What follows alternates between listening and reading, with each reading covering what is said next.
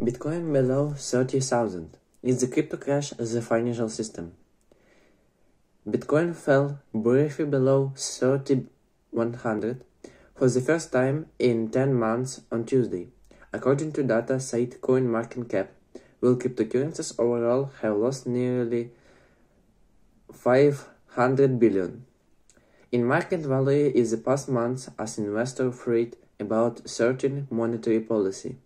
Compared with the Federal Reserve last cycle, which began in 2016, crypto is much bigger market, raising concerns about its incorrectly with the rest of financial system.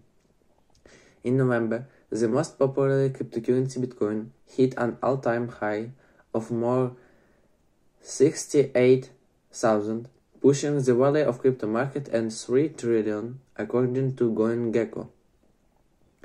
That figure was 1 trillion on Tuesday. Bitcoin accounts for nearly 6 billion of the value, followed the Ethereum a 285 billion market cap. Also, cryptocurrency have a nothing exploding growth. The market is still relatively small. In the US, a quality market, for example, are worth 20 trillion. While the Security Industry and Financial Market Association has paged or outstanding value of US fixed income market a 52 trillion as of the end 2021. Cryptocurrencies start out retail but industrial interest from exchanges, companies, banks, hedge funds and mutual funds in growth fast.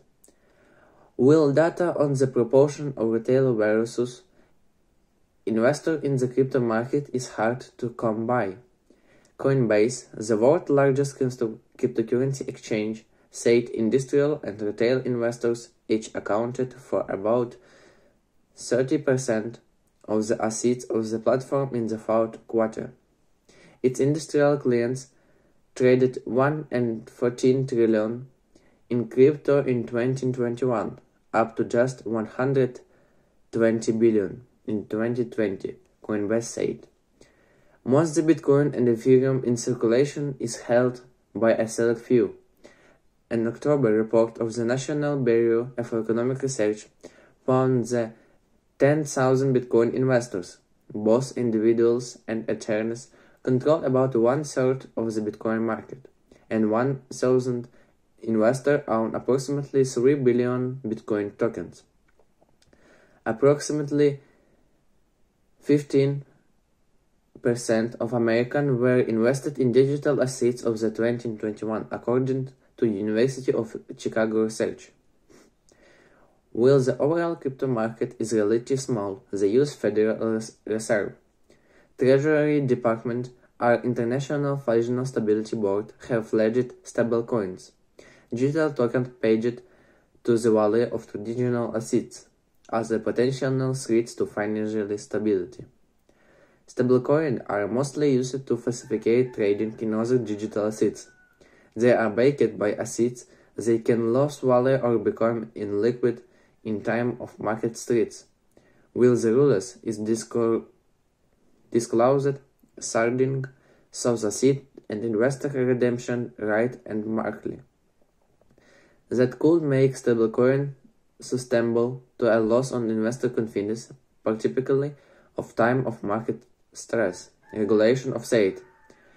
That happened on Monday when Terra USD, a major stablecoin, broke its 1-to-1 page to dollar as well as low as 0.67, according to CoinGecko. That move partly conveyed to Bitcoin's fall. Also, Terra USD maintains its tie to the dollar through an algorithm investor runs on stablecoin. They maintain reserve in assets like cash or commercial paper could spill over into the traditional financial system, causing stress and those underlying assets classes, regulation warn. With more campaigns, fortunes tied to the performance of crypto assets and traditional financial institutions, dabbling more asset class, other risk, and emerging state regulation. In March, for example, the acting controller for currency warned the bank could trip up crypto derivatives and unhinged crypto explorers, given they're working with a little historical price data. Still, a regulation overall and divided on the size of three, and crypto crash poses to the financial system and broader economy. Google will pay more than 300 publishers in the European Union for their news. The company has said following the adoption of landmark UA copyright rules published 3 years ago. The tech gigant has signed deals with publishers in Germany, France, Hungary, Australia, Netherlands, and Ireland, with many more discussions ongoing. A company employee said a blog post.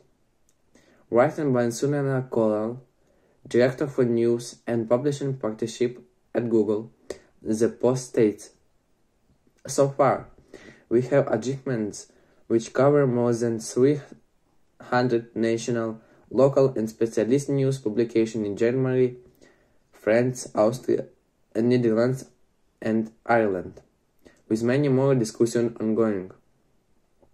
We are now announcing the launch of the new tool to make offers and 1,000 more new publishers, starting in Germany and Hungary, and rolling out to the EU countries over coming months," the post continued. She did not specify how much publishers were being paid. 2/3 and campaign signed up to cure their Germany publishers, including Der Spiegel, Die Zeit, and Frankfurter Allgemeine Zeitung.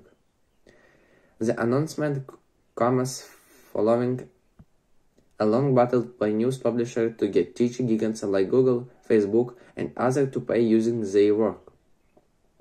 The European Union passed the European Copyright Directive in 2019, with member states now in process by adopting it as a national law. It allows third-party online platforms like Google to negotiate directly with correct providers. The issue has caused clashes between European news publishers and tech gigants, with Google News closing in Spain in 2014, following legislation forcing in the pay collective licensing fee to republish headline or news snippet. Spain has already adopted the copyright directive, which requires platforms such as Google and Facebook to share revenue with publishers, while also allowing they reach individual or group achievements with publishers. In 2022, France fined Google 500 million over a dispute with the country news publisher.